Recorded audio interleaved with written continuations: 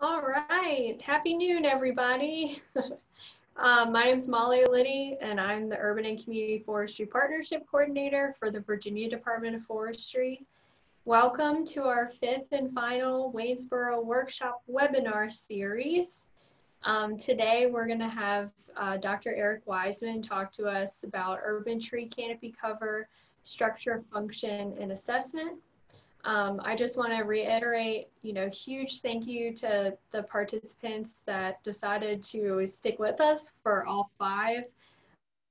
It was a really great opportunity and fun to plan everything out and still be able to share this information with everybody in a virtual space. Again, thank you, Cooperative Extension, and also Trees Virginia for helping us make this happen. So if we go to the next slide here. Today's webinar, like the other webinars, are approved for one ISA, one SAF, and one VMLA CEU. There is a questionnaire that you must fill out to receive credit, and that will pop up on your screen. If you don't see the questionnaire, please email Trees Virginia. We'll make sure that you are accounted for. Speaking of Trees Virginia, if you have a little bit of extra change, please donate to Trees Virginia. All of that monetary donations will go to our education fund for scholarships in urban and community forestry.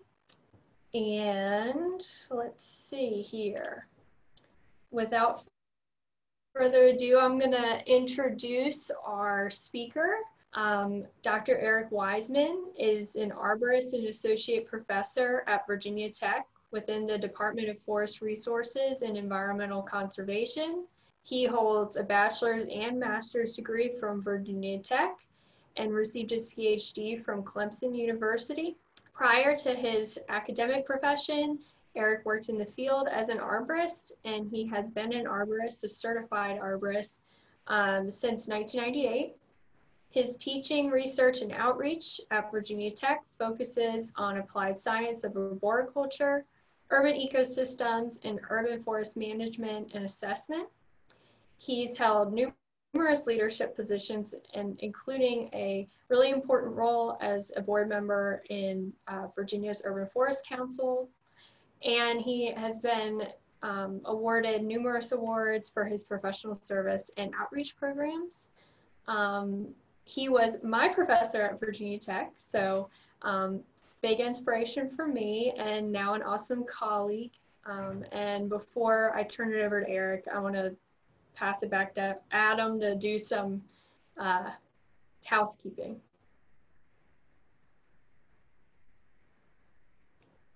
You're muted, Thank you. Adam. Oh, there you Thank go. you. Yeah, the most common phrase of 2020. I think you're muted. So thank you, Molly. Just by way of reminder, if this is your first one, would please use the Q&A feature to ask questions. Okay, this bar is probably at the bottom of your screen. It could be at the top of your screen, depending on what kind of device you're using. So the Q&A is what we ask you to use. And in fact, there are a couple of questions there, and we will either type the answers or Ashley will facilitate a verbal question answer time at the end. But the submission of those questions needs to be done through here just because of the numbers of people that we have on this call. Okay, and also just once again, feel free to use the chat feature and send a message to just the panelists if you want. That's the default. But if you want to send it to everybody, and we encourage you to do that, it makes it more interactive, and select all panelists and attendees. And Eric, I think you looks like you are ready to roll. I am ready to roll. Thank you all for the introduction and the logistics. Adam and Ashley and Molly, appreciate that. I also appreciate being introduced as an arborist and associate professor. That's interesting. I don't know if I've ever had that introduction before, but quite honestly, it's probably the order that I pride myself in of those two titles. First and foremost, I was an arborist, and then I became an associate professor, and still stick to my arborist roots quite strongly. So thank you all for being in attendance today, and look forward to talking to you a little bit about urban tree canopy and its assessment. And just wanted to say that I see a lot of really familiar names in the participants panel. It's been a long time since I've seen many of you in person, so I hope you all are doing well, and glad to be the last speaker in the lineup here this month. September has flown by here at the university, and I'm sure it's flown by for you all as well. So yeah, you know, Molly was talking a little bit about my research enterprise here at Virginia Tech, and I like to say that I'm a master of none of these things, a jack of all trades. But one of the things that I have worked with periodically over the years is with urban forest assessment. And so I got my start with that, actually doing some tree inventory assessments around the state, both with street trees and whole municipalities. And then I had a doctoral student a few years ago who had a remote sensing background, and he was actually working on our specialized degree in geospatial informatics and analysis. And he was interested in tree canopy assessment and got me interested in it. So I would say that my one disclaimer here is that I'm not a geospatial analyst or geospatial specialist. I have a bunch of colleagues who are. I rely on them pretty heavily here at Virginia Tech and elsewhere to keep me informed about this. But you know, ultimately what I really care about is being able to use the information that's created from urban tree canopy assessments to inform good policy and management. And I incorporate that into my teaching, I incorporate it into my outreach, and then I advocate for that approach to urban forest management whenever I have a chance, is having that data-driven, information-driven management. So one thing I wanted to bring up as I'm getting started here, and please be patient with me as I'm doing some various screen shares here, but I mentioned my former graduate student, Juan Huang. And just at the beginning of this year, January 2020, we published some research that was based on his doctoral dissertation. And what we did there was we looked at some of the common methods of doing tree canopy assessments using geospatial methods, also known as remote sensing. And so for those of you who are members of the International Society of Arboriculture, you should have free access to this journal. So this is their scientific periodical, Arboriculture and Urban Forestry. So, you know, we're going to be really hitting the high spots on talking about urban tree canopy today. This is not going to be a master class.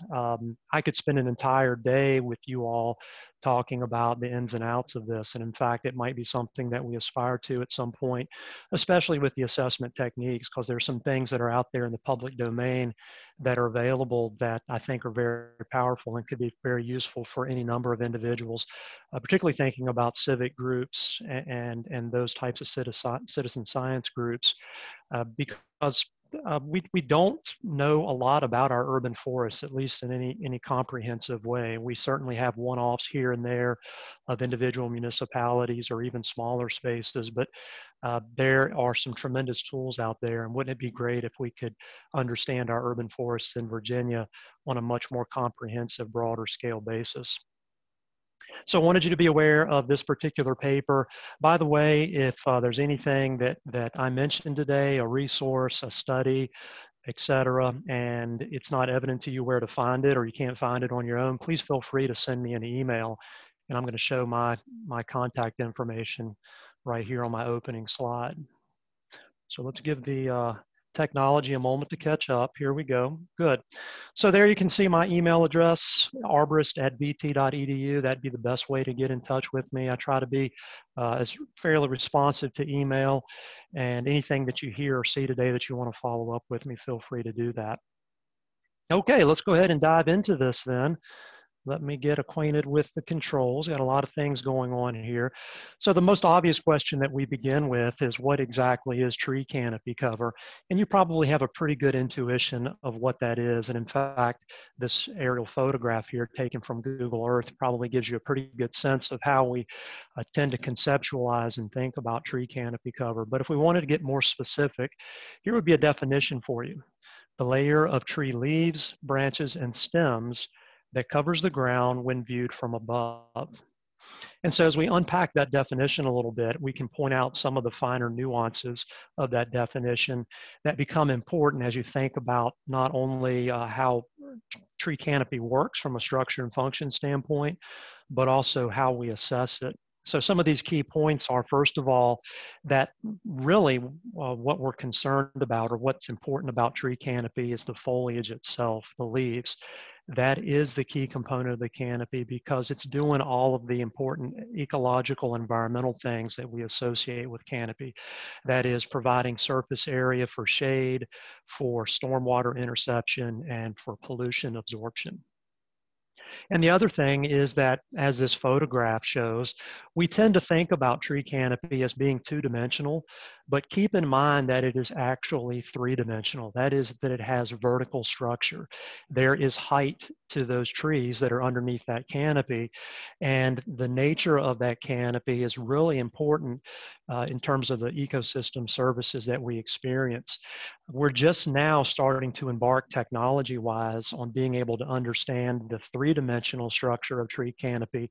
Of course, we've studied tree canopy structure for a long time with our boots on the ground, but since we have started looking down upon the urban forest, most of our technology has allowed us to look at it in 2 dimensions, but increasingly we're able to look at it at 3 dimensions, and that's going to make the information and the applicability of that information so much more powerful as we go along, as technology improves and our understanding of canopy improves.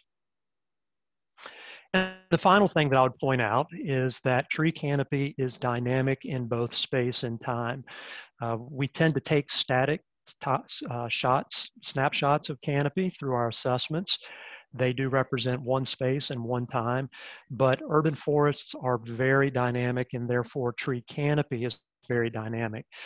Why is that? Because of varying rates of tree regeneration, so the birth of trees, their varying growth rates, mortality and loss of trees, and then whole-scale land use changes that impact the amount of canopy that's out there in the landscape. So the most basic metric that we use to describe tree canopy cover is typically going to be the percentage of land area covered by the tree canopy. And so what that means is that we're using some type of of remote sensing technology to take a snapshot of the canopy, and then using computer software to classify the various types of land covers that are shown in that scene, and then ultimately quantify them. And so this is a common set of metrics that you might see as a result of a tree canopy cover assessment, where the various types of land cover have been distinguished and differentiated through the remote sensing process. Of course, the one big metric that we usually care about and focus upon is the tree canopy, but then understand that there are other things in that landscape that are relevant to how that tree canopy behaves, the ecosystem services that it provides. And then another important thing is, where are the opportunities to plant new trees? So we call that available or potential planting space. And so what that is spaces that are not currently occupied by tree canopy, but could feasibly or practically have trees planted there and thereby increase canopy cover. And so in this example here, those light colored green areas, the non-canopy vegetation, probably turf grass, and then the soil and dry vegetation, kind of that tannish color, those might be opportunities to increase canopy cover in this scene, although this particular residential scene has a quite respectable tree canopy cover at 35%.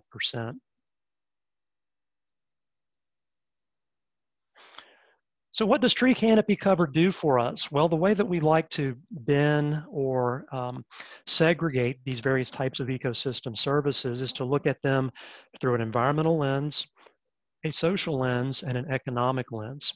So what are some examples of these things? These are not exhaustive lists, but rather are lists of the ecosystem services that we most commonly associate with tree canopy cover, and the ones that I think we're most commonly managing for and hoping to receive as benefits from our tree canopy. So first of all, in the environmental ecosystem services, we have stormwater mitigation. In the temperate humid areas of the eastern United States where we get lots of rainfall, one of the biggest challenges that we have in urban areas is the quantity of runoff that we get, and then also the quality of that water that is running off. But by and large, it's a quantity problem, and trees are really good, their canopies more specifically, at intercepting or capturing that precipitation before it ever reaches the ground, and more specifically reaching impervious surfaces such as asphalt and concrete and building roofs, which ultimately that water runs off of, and either has to be handled in a stormwater management system and or finds its way to a natural body of water. And so this has implications both for flash flooding and erosion and ultimately water quality, as that water runs across urban surfaces, picks up various types of pollutants as well as heat pollution as well. Another big one in cities is the ability of the canopy to mitigate the urban heat island effect. So this is the buildup of heat in cities because of the absorption and re-radiation of solar energy from built infrastructure, as well as the creation of heat by anthropogenic sources. So thinking about engines running, for example. So what trees do in that regard is a couple things. One is that they shade those heat loading surfaces, but the other thing is that they evapotranspire. That means that as water moves through them and comes out through the stomates of the leaves, it's changing phase. It's going from a liquid to a gas. That is an endothermic or an energy intensive process, and so it pulls heat out of the atmosphere. So a really important benefit there. Another one is air quality. So air quality, of course, is a major challenge in urban areas, especially along transportation corridors, where we get a lot of noxious gas and particulate matter coming from combustion in internal combustion engines. And then we have the carbon issue. So we know that we have accelerating amounts of carbon dioxide in the atmosphere as a result of combustion of fossil fuels. Trees and other vegetation through photosynthesis can sequester and store that carbon and lock it away. And so what this does is it provides a negative feedback against that buildup of carbon dioxide in the atmosphere. And then finally, another one is habitat for all sorts of wildlife that might be important in any given urban area. One of the ones that I typically like to tell people about is thinking about migratory songbirds and how many of their flight paths as they go to northern areas to nest after having wintered in southern areas. Those flyways are often passing through urban areas.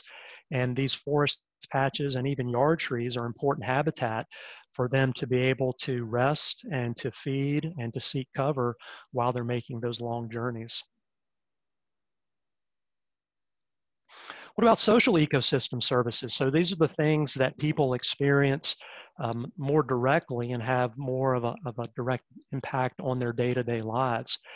Tree canopy affects personal health. There's a lot of research that's being done right now that's looking at variation in tree canopy and how that relates to an assortment of human health diseases, especially lifestyle diseases. We think about things such as heart disease, cardiopulmonary diseases, diabetes, hypertension, obesity. A lot of those have been linked to tree canopy cover for reasons we won't get in here, but I encourage you to go and study those more. A lot of that has to do with the fact that there's a tendency when you have good tree cover that people will tend to have more active lifestyles. Because there's shade and because there's natural interest outdoors, people tend to want to be more likely to get out and move around when they can be in the shade of trees and they can look at interesting leaves and bark and the wildlife that's attracted there. Another one is eco-literacy. So the opportunity to take young people outside and take them to a woodlot like you see in the photograph here and teach them about nature and give them firsthand experiences with nature and learn about biology and physics and chemistry and all of these really cool things that make them better citizens of the natural world when they grow up. Tree canopy also gives us a sense of place. If you think about any particular space in your community and one that you're particularly fond of, one of the reasons that you're fond of that space is probably because of the green infrastructure, the natural features, and tree canopy plays into that. And then finally, one that's become increasingly important in recent years is the recognition of the injustices and the inequities that often exist in urban areas because of past history and past policies that created natural spaces or environmental spaces that didn't have a lot of nature in them for disadvantaged communities. There's a lot of research being done on that right now, and understanding how that has negative spillover effects into other aspects of people's lives. The ability of young people to learn, the ability of adults to avoid chronic diseases, the ability to be able to afford your air conditioning bill because you don't have as much tree canopy cover in your neighborhood, and therefore it's a lot hotter because of the urban heat island. And then finally, the economic bend here. Tree canopy has economic benefits, and this is one that we oftentimes need to put some focus on, because ultimately decision makers are often making decisions and setting policies on large scales that are driven by economic decisions. So there's a lot of existing and emerging data out there about the real economic benefit of tree canopy when it comes to cost savings associated with public health, the ability of trees and green spaces to attract people to cities to take part in tourism. The presence of trees having an impact on retail commerce or attracting big businesses to cities, and they want to set up their business in a place that's going to have a high quality of life so that they can attract a very talented human resources pool. The effect of trees on real estate values, very strong linkage there. Having high quality trees in the right places is typically going to increase the appraised value of residential real estate. And then the energy savings that I mentioned a moment ago, being able to take advantage of the cooling effect of trees can have a big impact on building energy consumption. So why do we focus on tree canopy cover when there's so many different things about the urban forest that necessitate our time and our attention and our management? Well, probably one of the big reasons is that tree canopy cover is a fairly straightforward concept, and then the metrics that come out of it can generally be understood well by the general public, and then the people that they end up electing to elected office at the local, state, and national level. And so to put a finer point on that, the other reasons are that we know that tree canopy cover is strongly linked to urban ecosystem function as well as human well-being. Some of the examples that I gave you just a moment ago. Tree canopy cover, generally speaking, can be efficiently quantified and characterized over large geographic areas, especially when you contrast that with the alternative urban forest assessment method of doing a field inventory, which creates a very useful type of information, a very different type, complementary type of information, but is very labor and time intensive. And taking a snapshot of tree canopy cover and land cover can be done fairly quickly and efficiently over large geographic areas and with increasing spatial resolution. And what I mean there is being able to differentiate what it is that you're seeing on the ground, being able to distinguish trees from turf and other types of land-based features. And then finally, because this data is created over large geographic areas and can be combined with other types of information in GIS, it becomes very powerful for municipal land use planning as well as setting environmental policy. So is all tree canopy cover the same? When you look down in one of those aerial photographs from 30,000, 60,000 feet, whatever it might be, maybe even out in space from a satellite image, you may have the perception that all of that canopy is the same, but there are important differences within an urban area that matter ultimately when it comes time to set policy and then manage that resource. For example, there are land use differences. Different land uses occur: residential, commercial, industrial, and undeveloped. And the character and the function of the tree canopy that resides in those spaces oftentimes is distinctly different. So being able to understand that difference and differentiate it can be important from a management standpoint. There's also smaller scale landscape differences. So is this canopy associated with trees that are in a streetscape or a parking lot or someone's yard or out in a park or even in a small forest patch that is a remnant vacant piece of land. All of those are going to impact what types of trees that you find there. It's going to affect the vertical structure of the canopy, but it's also going to affect the type of ground cover that's there. And so that ground cover has impacts on how trees thrive in those spaces, but then also how these various biochemical processes like water cycling and nutrient cycling, how those happen. They vary quite distinctly across different landscapes. There are also species differences within that canopy cover. So generally speaking, are we talking about evergreen or deciduous canopy? That evergreen canopy is important because it can provide year-round ecosystem services. When you retain leaf area, it doesn't stop raining in the wintertime, right? And so there's still stormwater runoff in the wintertime. Well, having a good composition, a good mix of evergreen species will mean you have more leaf area year-round.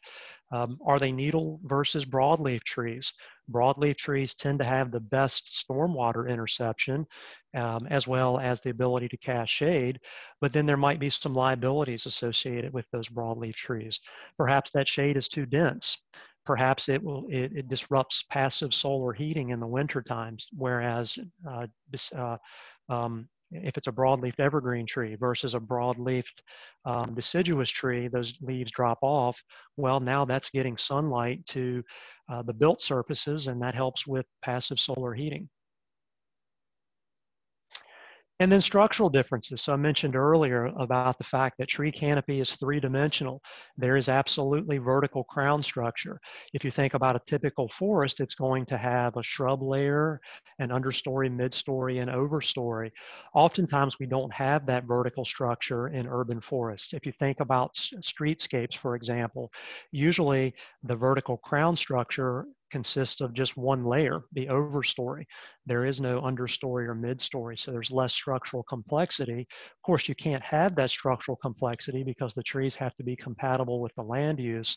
But in places where we can have that vertical structure, it can be important for a lot of different functional reasons. And then I mentioned the ground cover type earlier.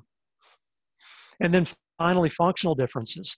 Where that canopy is and how it is intermixed with gray infrastructure and human activity is going to impact the magnitude of the ecosystem services. So canopy cover, for example, that is overhanging impervious surface is going to have a much more important role in stormwater mitigation than tree canopy cover that is over lawn or maybe out in the midst of a park where it is very distant away from any impervious surfaces or any surface bodies of water. And so the same thing could also be said for the absorptive ability of the vegetation. So trees right up next to the street side are going to have a much more prominent role in absorbing gaseous and particulate pollutants than trees that are further back away from the roadway. And those trees next to the roadway are also going to be important for buffering the sound of vehicles and buffering the lights coming off of vehicles and so forth. And then the habitat piece as well.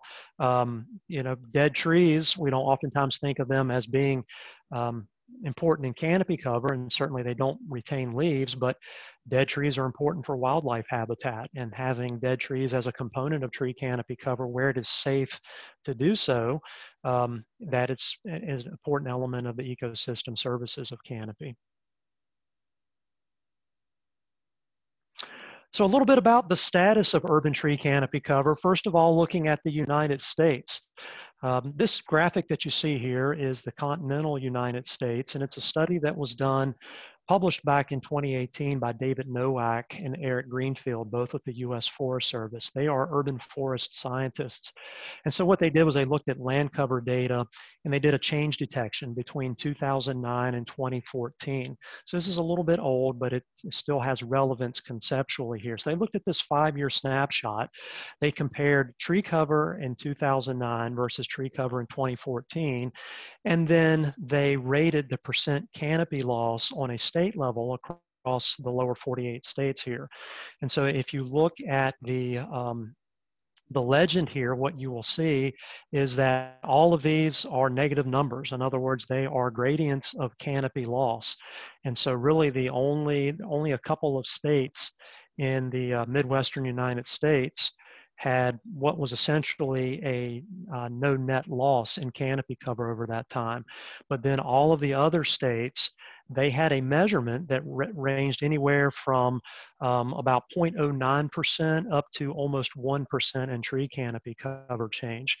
And then the states that have this cross-hatching in them, they were actually able to detect a statistically significant difference. So in other words, the number in 2009 and the number in 2014 was actually statistically real. So what were the outcomes of this study when you start breaking it down into facts and figures here? They determined that across the entire United States, in lands that were classified as urban areas, that the rate of decline over this 5-year period was about 138,000 acres annually, or about 28 million trees per year. They also looked at the ecosystem services that were lost as a result of that lost canopy cover, and that totaled to about $96 million per year over that 5-year period. If we look specifically at Virginia's data from that research, Virginia lost about 4,200 acres of urban tree canopy cover per year over that 5-year period. And that equated to about 878,000 trees per year and ecosystem service value of about $2.5 million. So we know that urbanization, by and large, is a positive force for our society, for our community. It creates economic opportunity, it creates social opportunity, but there are costs for the environment. And what we want to try to do is understand what the costs are associated with urbanization so that we can do a rational benefit cost analysis and understand what are we gaining, but also what are we giving up. So looking at Virginia a little more closely here, it's interesting that Virginia is a very treed state. Right now we have about 66% of Virginia's land area has tree cover on it. This is based on some research that was done by David Nowak in another paper. This is older data. This is the most recent thing that I could find. This dates back to 2012. But by and large, we don't yet have a lot of urban area in the state. So you can see that of that tree cover across the entirety of the state, so all of this green here, only about 6% of that is presently classified as urban tree canopy cover. In other words, being within the geographic bound of a municipality. But in our urban areas, we do really good relative to other states when it comes to our amount of urban tree canopy cover.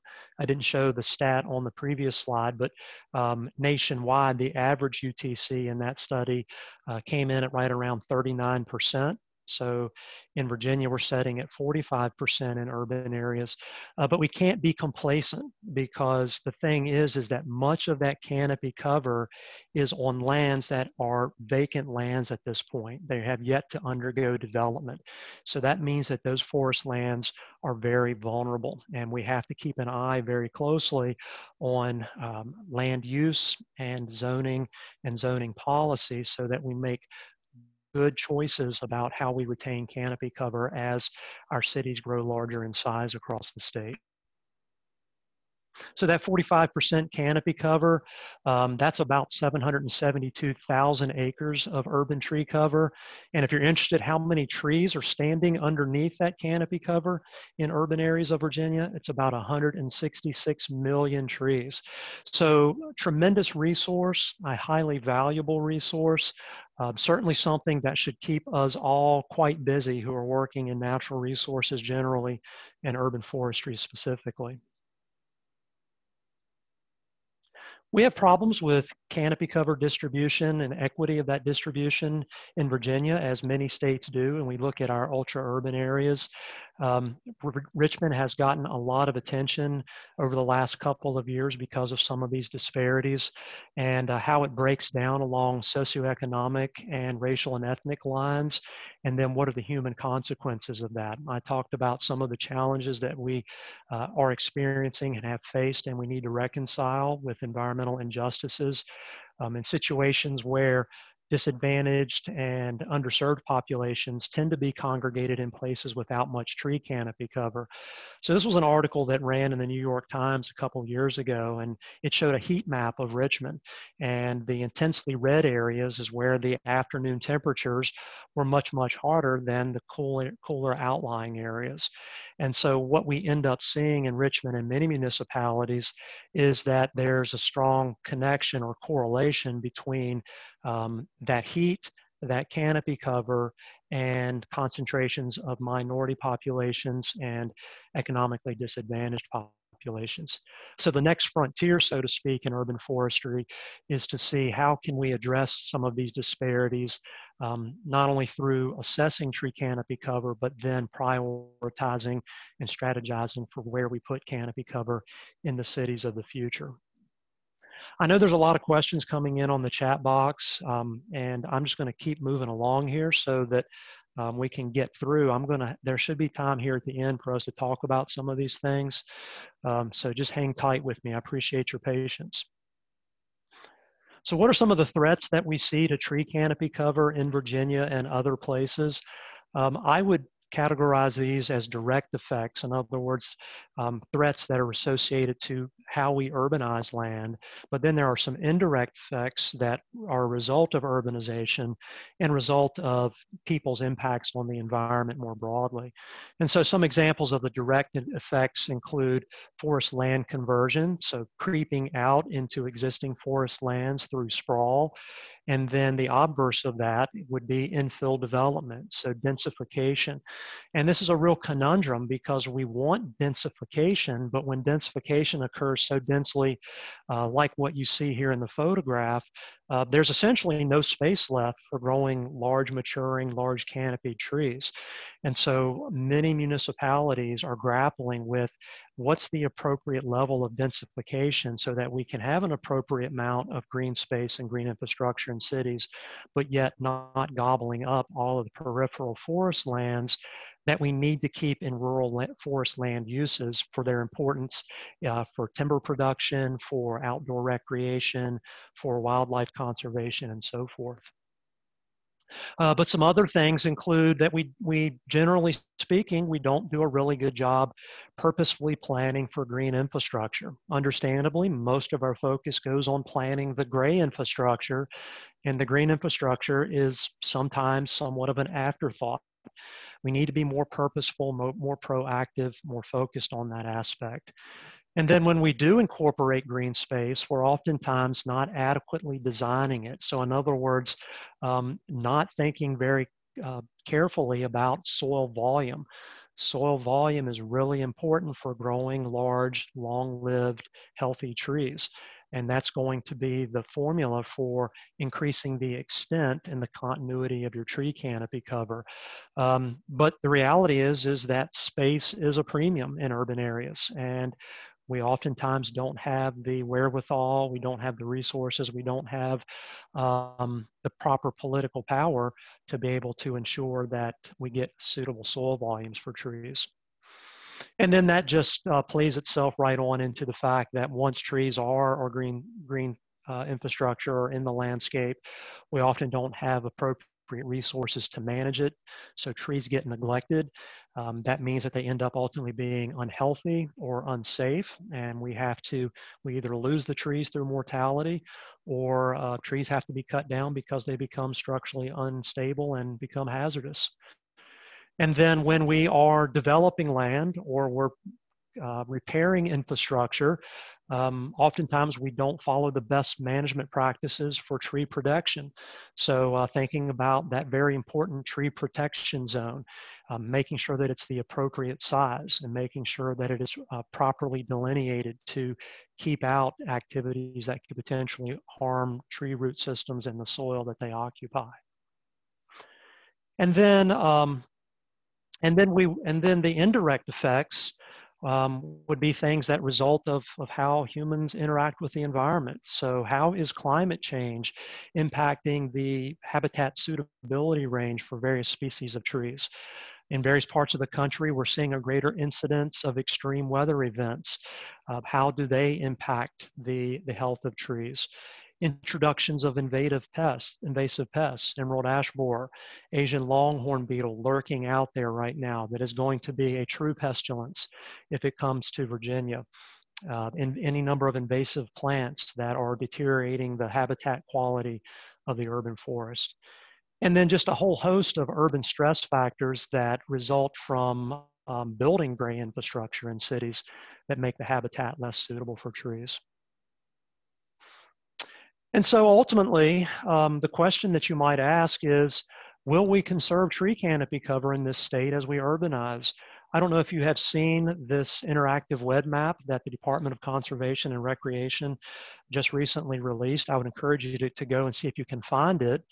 But one of the layers that they have in there is a development vulnerability model.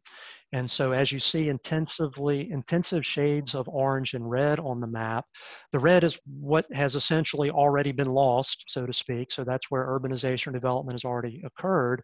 But then the orange shades and the yellow shades are where the vulnerabilities really exist. And I would encourage you to take a closer look at that and look where those oranges are. They're both on the periphery of our urban areas as well as intermixed in them. And so how do we sustain tree canopy cover? Well, it's quite simple. We need to conserve our existing cover. So in other words, take care of what you've got, but we also need to establish new tree cover. Trees die. Trees are displaced, trees fall apart.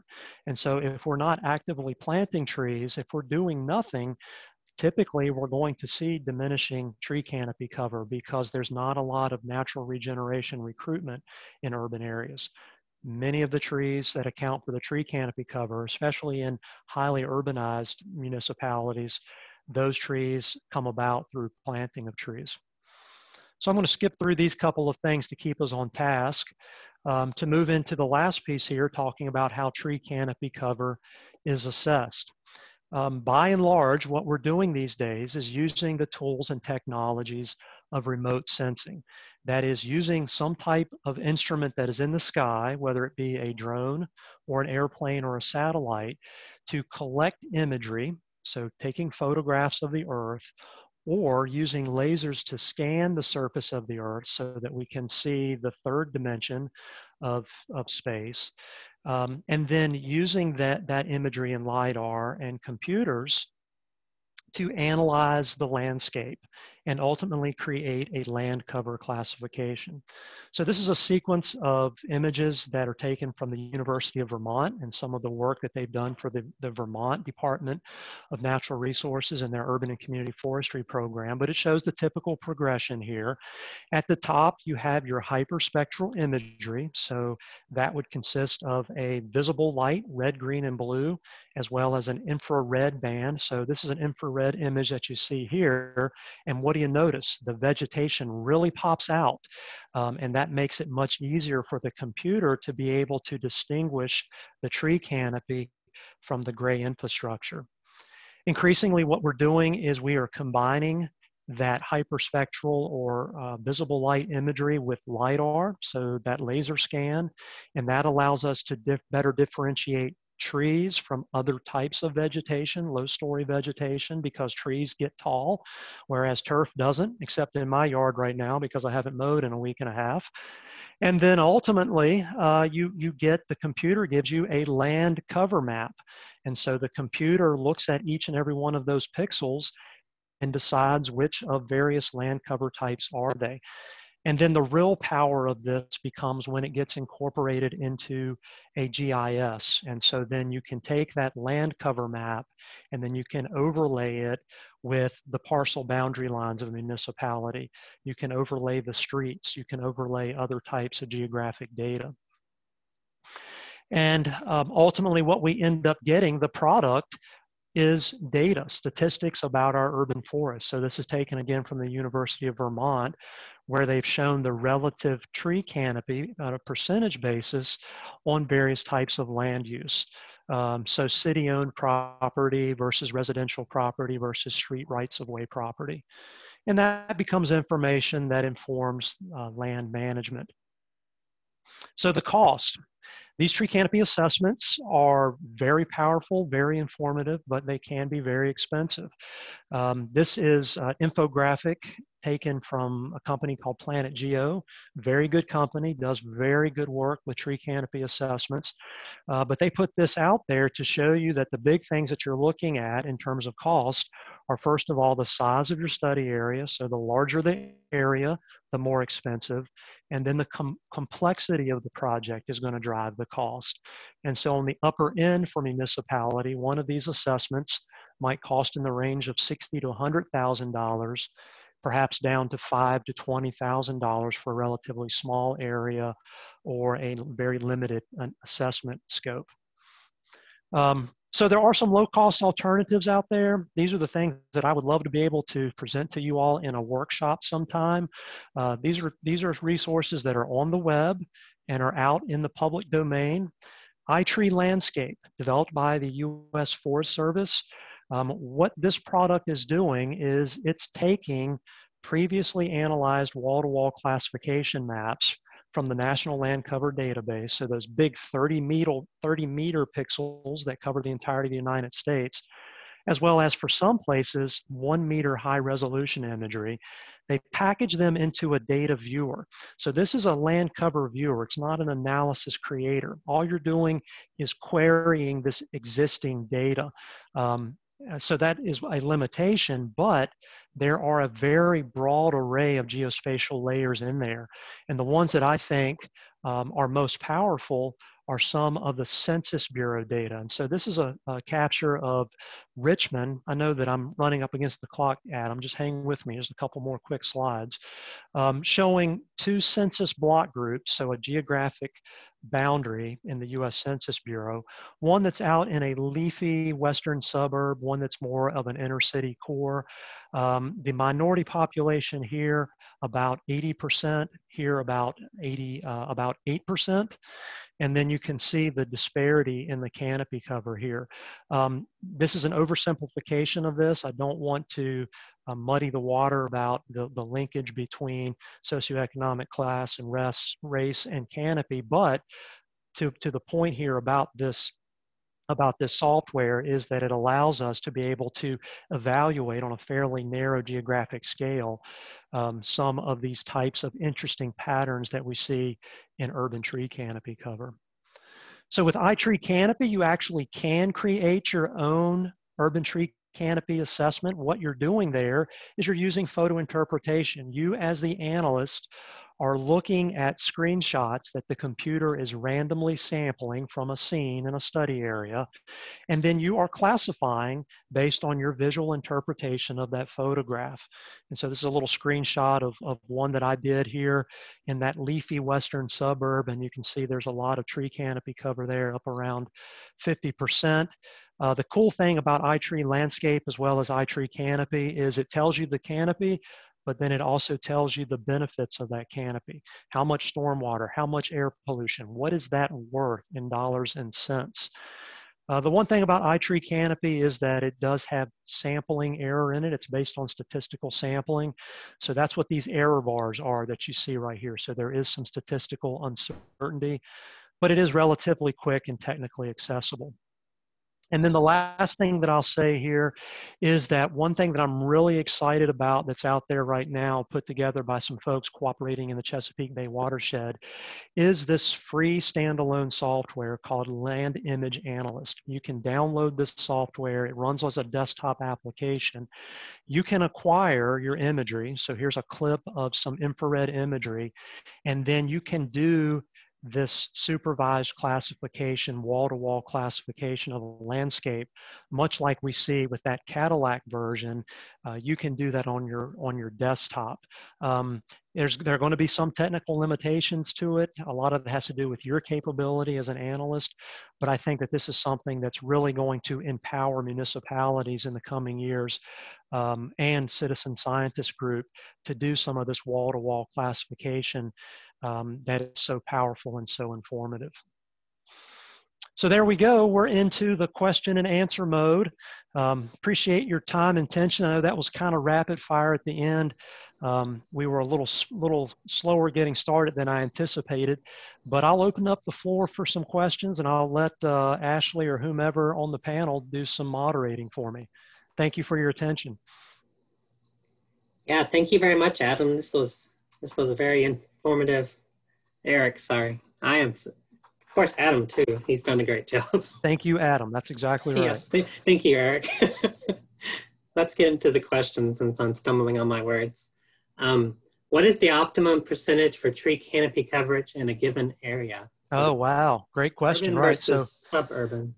well, you know, American Forests back about 15, 20 years ago, they came up with a set of guidelines for the Eastern United States and said that a typical municipality ought to be aiming for 40% canopy cover, and it ought to comprise about 50% in suburban residential, about 25% in urban residential, and about 15% in commercial and industrial.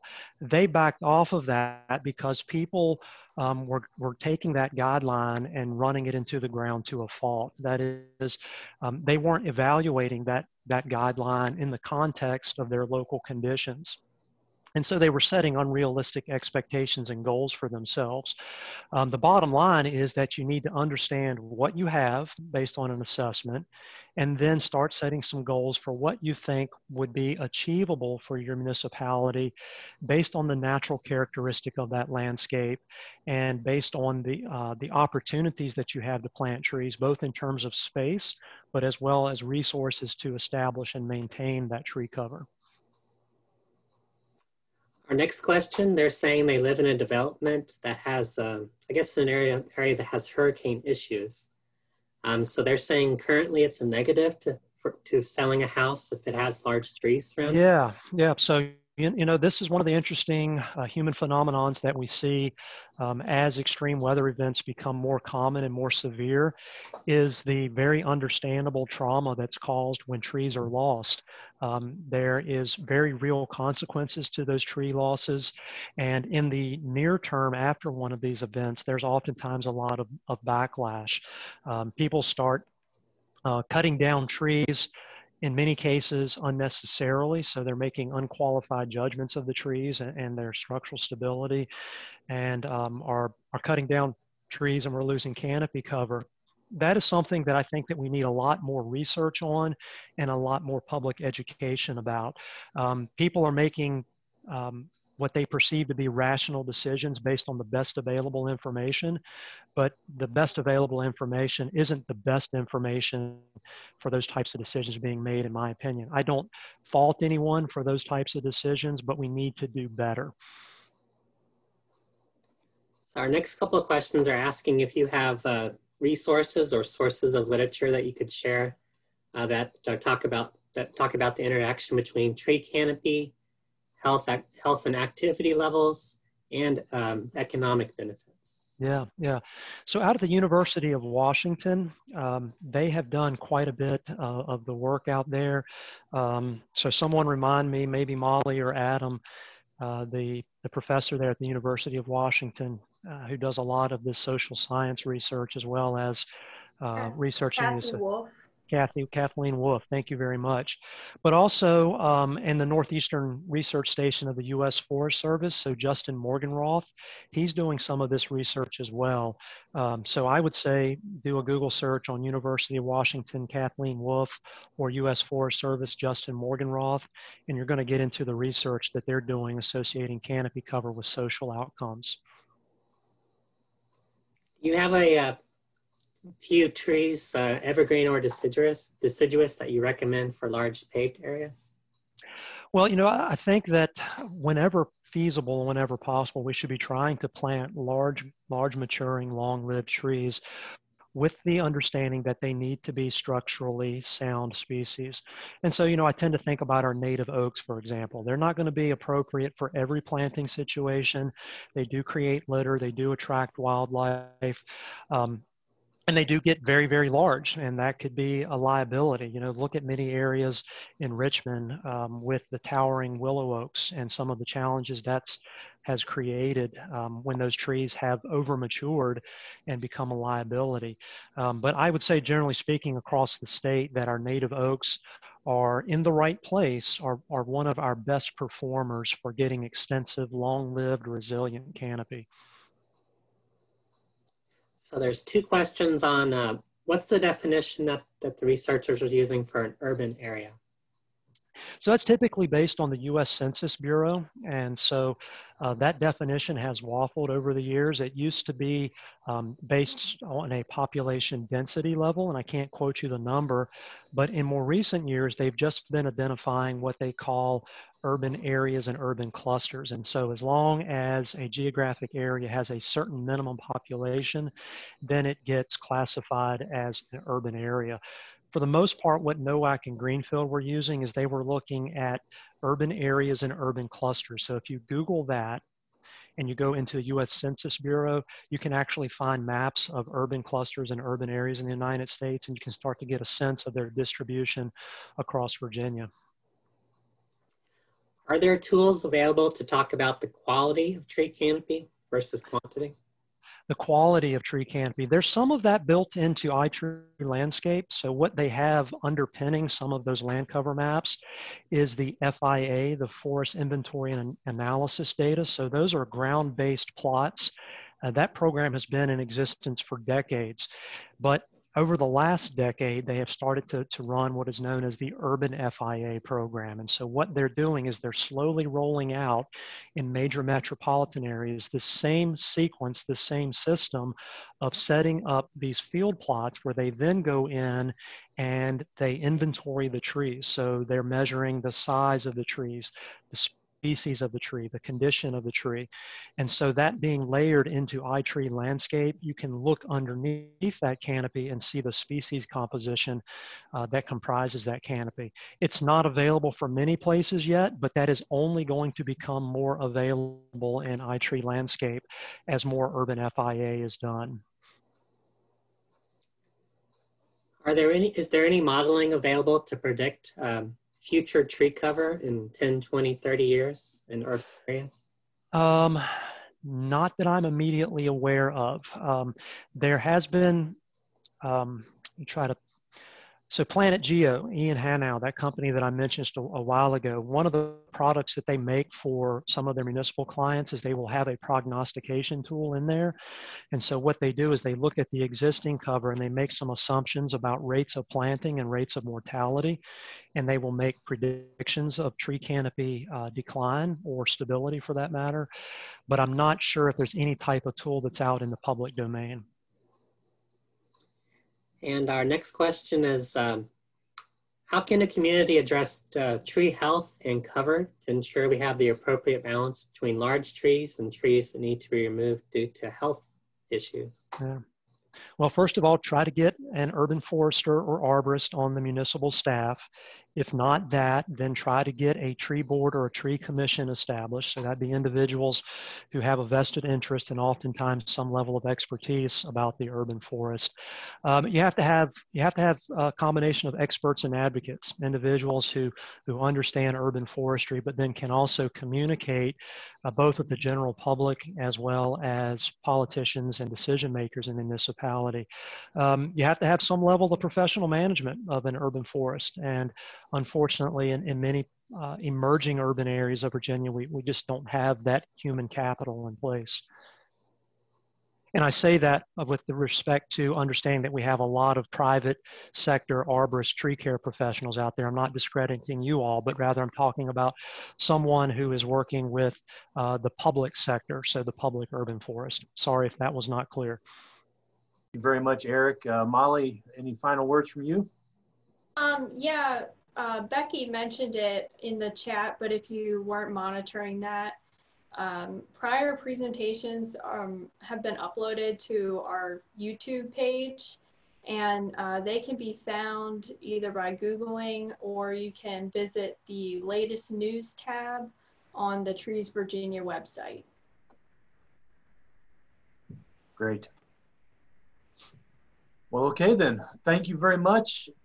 This has been a great series. Thank you, Department of Forestry, for organizing it. Eric, thank you for the strong wrap up, and thank you for allowing Extension to be part of it and facilitating with the technology and such like that. And we hope to see many of you face to face sometime soonish. Until then, be well, stay safe, and do good stuff with trees. Thank you. Hope to see some people in person soon. Take care.